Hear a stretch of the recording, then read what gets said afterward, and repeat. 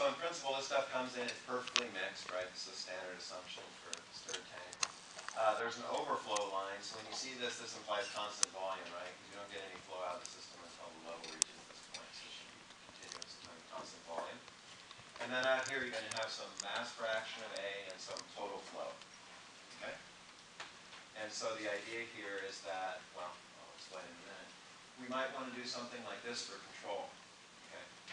I'm going to talk about this later, by the way. All these lectures will be posted. I don't have a TA yet for the course, so once I get one and he can do the website, then I'll get everything posted. So if you're having trouble keeping up, don't worry. And they're recorded, as we'll soon discuss, all right? All right, so here might be the objective for control. Okay. So when you see this a process like this, at this point in time, I will tell you what the control problem of interest to me is.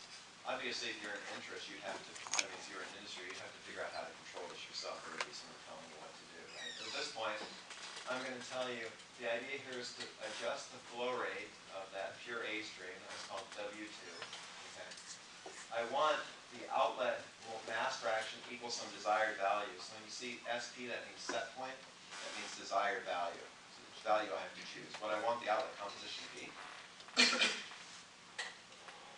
And I want this to be equal to the desired value despite the fact that composition coming in the other stream might vary, right? So the idea here, obviously, is if, let's say, for example, this mass fraction drops in the feed. Okay, X1 drops, then this is going to get all mixed up, and eventually X1 is going to drop, or X here is going to drop, right? And then I'm going to respond by adding more pure A to bring X back up. Sounds pretty simple in principle, right? The challenge here, I mean, one of the challenges is that this system has dynamics, right? So you know what a residence time of a process is, right? So it would be something like, so if this is a mass flow, it would be the volume of this reactor divided by the mass flows, like the residence time of the system. So in other words, when the inlet composition changes, you see that reflected in the outlet composition slowly, because it's mixed, right? So that's something you have to keep in mind. So anyway, so here's some notation. So the thing that we actually want to control to a set point is what we call the controlled output. The thing that we want to achieve, the value of the controlled output, is called the set point. The thing that we're going to adjust in order to achieve the control objective is called manipulated input. In this case, it's the flow of that pure A stream. And then something that's changing that we have no control over is called a disturbance input. So it's like the composition of the other stream. Right? All right. So let's say we didn't care about process dynamics. We're just going to write out steady state equations. Then I'm hopeful that you could all write these equations. So this is consistent with what we did in 361. If I put a bar over something, it means steady state. Okay? It saves the trouble of writing everything as a function of time forever. Right? So this is an overall steady state mass balance, and this is an overall steady state component balance. Everyone, I'm sure, understands that, right? Flow coming out equals the sum of the two flows in, and the amount of A coming out is the sum of the A coming in the two streams. Okay? All right, so let's say I aspire to accomplish this objective with these two equations. So the first thing, so what I'm going to do is combine these two equations. Okay? I'm going to specify x2 is equal to 1, right? Because I already told you that's pure A in the second stream, so that's 1. And then I'm going to set x bar here to be the set point, because that's what I want it to be. Okay? And so then I'm going to take this equation, eliminate, looks like eliminate W here, and then rework the equation to get something that looks like this. It's just algebraic manipulations, given I did these two substitutions for my two equations.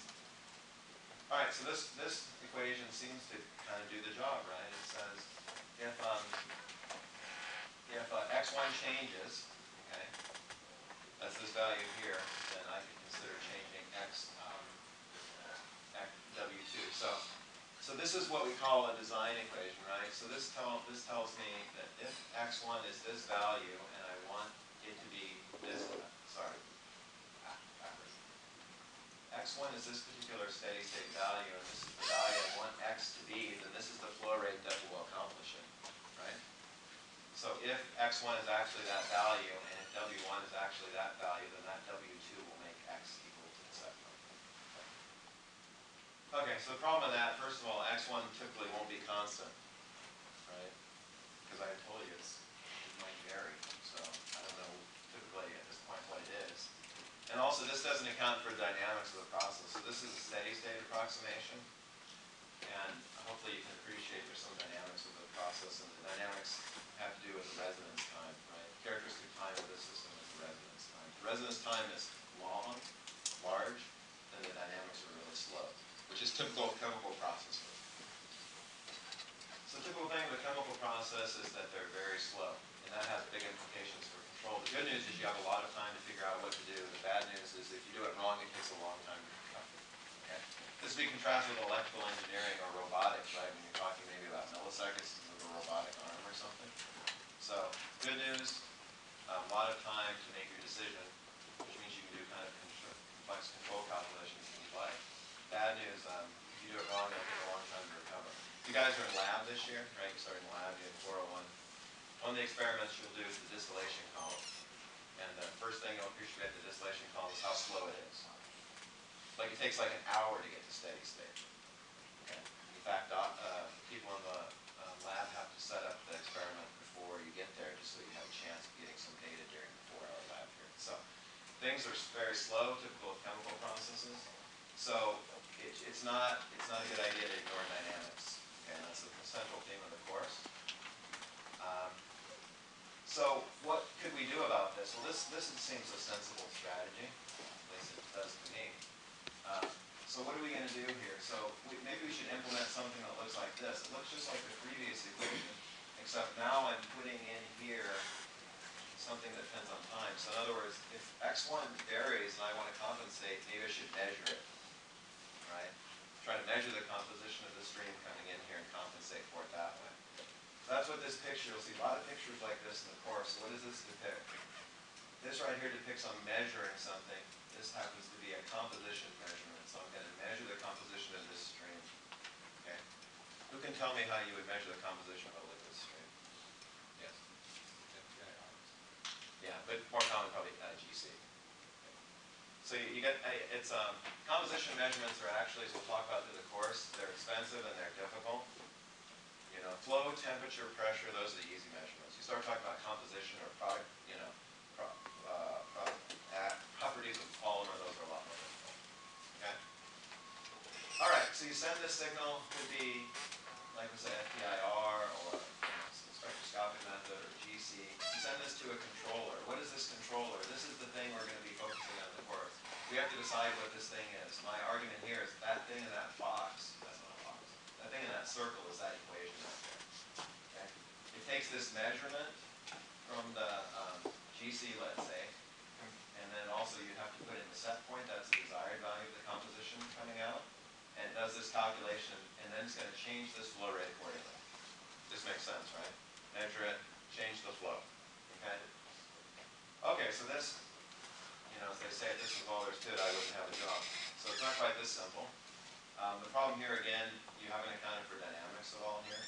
So the way this equation looks, it looks like if you change this flow, it's going to affect the output composition immediately, and that's certainly not the case. Okay? The other problem here is, what about other disturbances, right? So what if it's not the composition changing, but the flow?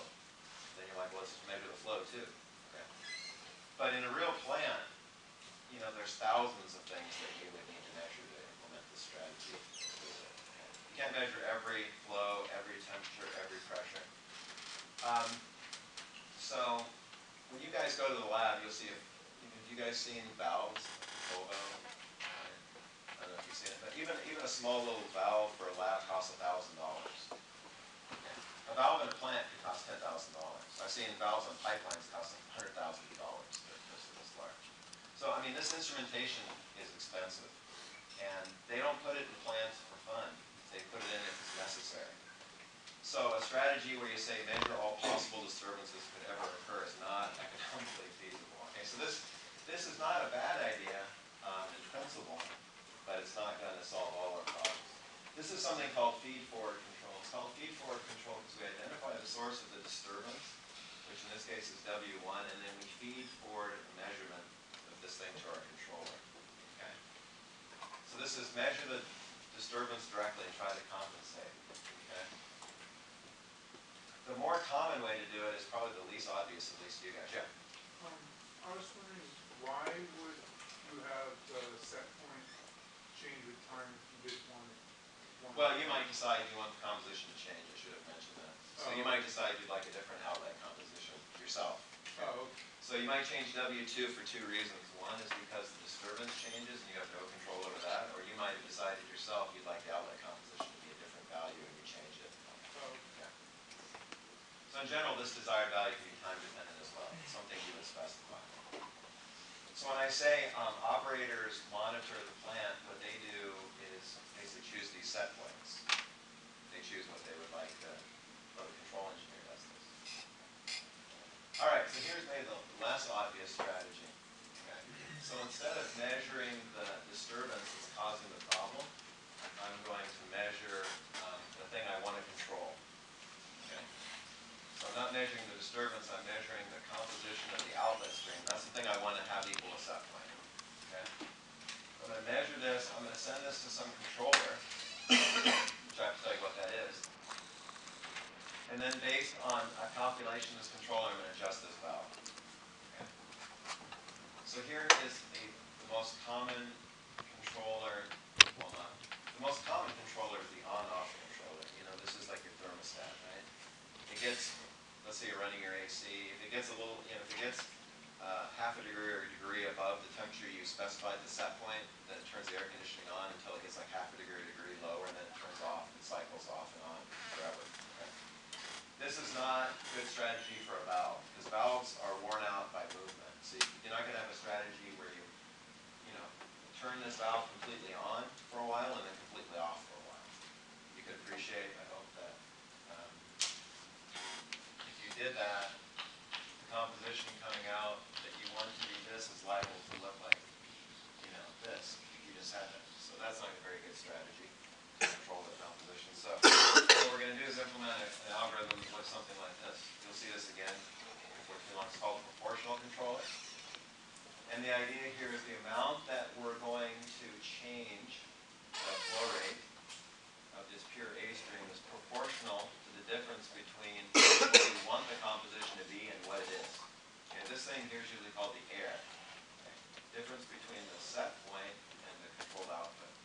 That's zero, we're right where we want to be. Okay? And you'll see there's this so-called bias value here. So in other words, W2 bar is the value you specify if this air is zero. Okay?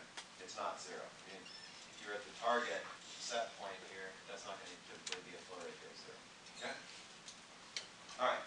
And hopefully you can appreciate there's something here, an adjustable parameter. You have to choose it. I'm going to teach you how to choose it later. It's called the controller gain, KC. It tells you how sensitive the flow is to the set point, right? This number is really large, and a small error generates a large change in W2. Otherwise, the opposite. Small value, small change. For this, I'm going to argue this thing has to be positive. Okay? Because if the composition is less than the set point, then this thing is positive, and I want to multiply that by a positive number to get W2 to go up. Because that'll make X go up. That's what I need it to do. Okay? All right, so that limits our search for KC to be between 0 and plus infinity, which is still kind of large. And so I'm going to teach you exactly how to choose this. There's no way a priori to know what this a good number here. It could be 0.1, it could be 10, it could be 23, it could be 10,500. It just depends. But I'll teach you how to do it. We're going to use a model to pick this thing. Okay. All right, so why does this make any sense? Well, hopefully you can appreciate that if x1 changes, then it'll get mixed up in here. Eventually you'll see a change in x, and then you'll start to compensate for it. Okay. And the nice thing about this is it doesn't matter what causes x to change from the set point, you'll compensate for it. It could be x1 changes, could be w1 changes, could be anything. Doesn't matter. Okay. So you pay the price that this might be a little bit slow, right? You have to wait to see the effect before you can compensate for it. But it'll compensate for all possible problems. That's the power of it. Okay. And this is what we call feedback control. And this is the main focus of the course, is how to go about designing these feedback control systems. All right. Okay, so just to reiterate this quickly and over there. All right. Feed forward control is the first thing I talked about. In this case, you measure the disturbance input. You measure the variable causing the problem. And then ideally you respond to the disturbance before it affects the process. So if you're lucky, in this case, right, you measure this disturbance, you calculate exactly the flow that will compensate for it, and then you see almost no effect of it, ideally. Okay? This requires some model of how the disturbance affects the output. We'll talk more about this.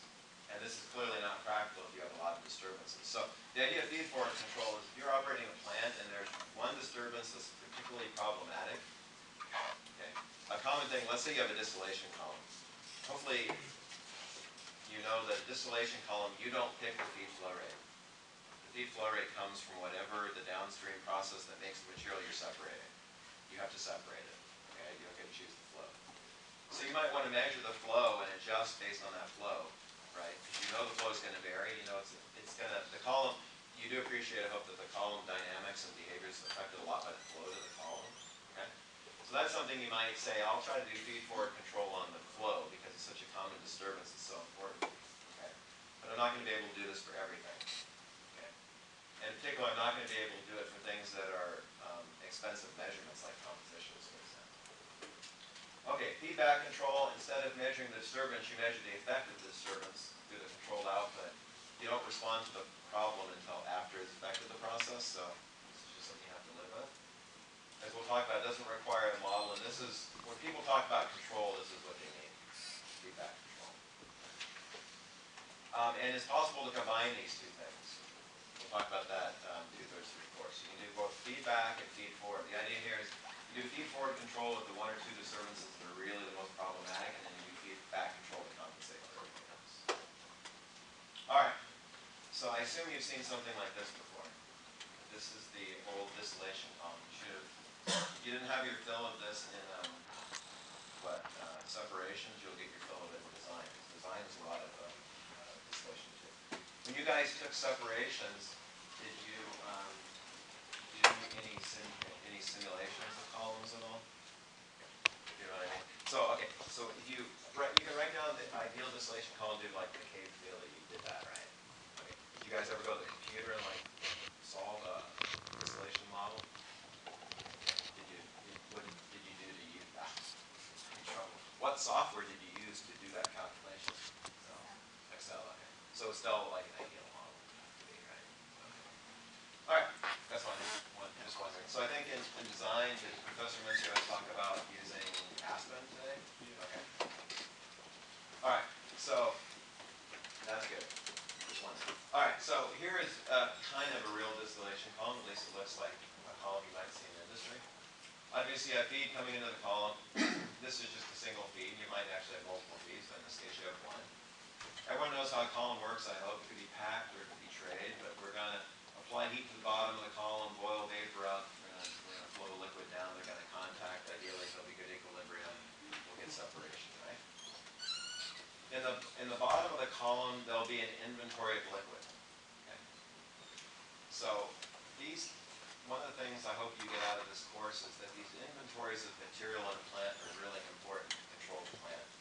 Okay, because if you don't have an inventory of liquid in the bottom of the column, there's no guarantee you can create vapor, right? If you run out of liquid at the bottom of the column, you can't create vapor. If you run out of liquid at the top for reflux, you cannot create liquid going down the column. This will be a disaster for your column. So one of the things you'll see in columns is there's many places around the plant that just hold material, hold inventory, just to make the plant operable. Like typically at the beginning of a plant, you would have a big drum that holds material for the column. Why? Because that way, a lot of material comes, you kind of store it in the drum temporarily. Not much material is coming, you have enough feed for the column by sucking material out of the drum. Okay? So inventories are very important. So you have an inventory in the bottom of the column to hold liquid. And then some of this liquid is going to be taken off as the bottom's product, and some of this is going to be taken back to create vapor going up the column. Right? I'm going to put it through an exchanger, vaporize it, send vapor up the column. We're going to take vapor off the top of the column, we're going to condense it, we're going to store it in a drum, so we have inventory at the top of the column also. Some of this we're going to send back as reflux to the column, the rest we're going to take off for the distillate product. And then usually you're going to take the bottoms and distillate, and one or both of them will go to another column to do further separations in the real plant. In this case, we just have one plant. Okay. So you see some of the instrumentation here. If you see a valve, it means you can control the flow of that stream. Okay. If you see something that looks like this, that means this is a measurement. That's composition, that's level, that's pressure, that's everything. Okay. And then you see the different, I assume you've seen pictures like that. You know that thing is a heat exchanger, right? You've seen this picture like this before? I don't know if you have or not, to be honest. That depicts a heat exchanger. This depicts a drum, valve, column. Okay, so on and so forth. Okay, so let's say you wanted to control this column. Okay, this begins to get to the complexity that you have in a real plant. Okay, it's not that complexity, but at least it's approaching it. So what would you like to control in this plant? Well, this is one of the main points of the class, is to try to figure out how to control things, right? So I'm just going to lead you through this now. The first thing, if someone said, because I've done this for a while, what would you like to control? The first thing I'd say, I want to control these inventories. I want to make sure there's always liquid there and always liquid there. Because if not, I'm going to be in serious trouble. Nothing else is going to work. Okay. So probably I want to control the level there, or the hold up. H means hold up, but level, hold up, volume, same thing. Okay. I want to control the amount of liquid in the drum and the amount of liquid in the bottom of the column. There's two things. Okay. I probably want to control the compositions of these two product streams. Right? Because to know if you're doing good separation, you have to measure composition. Unless it's binary, you guys know that if you have a binary mixture, you can infer composition from temperature. You've learned that somewhere. But in industry, you never have binary mixtures. Okay, you always have complex multi-component mixtures. Okay, so I want to control these two compositions, and I probably want to control the pressure on the top of the column, because if I control the pressure at the top of the column, then I'll fix the pressure distribution down the column. So here's a quiz. See who wants to answer this. Where is the pressure highest in this column, at the top or the bottom?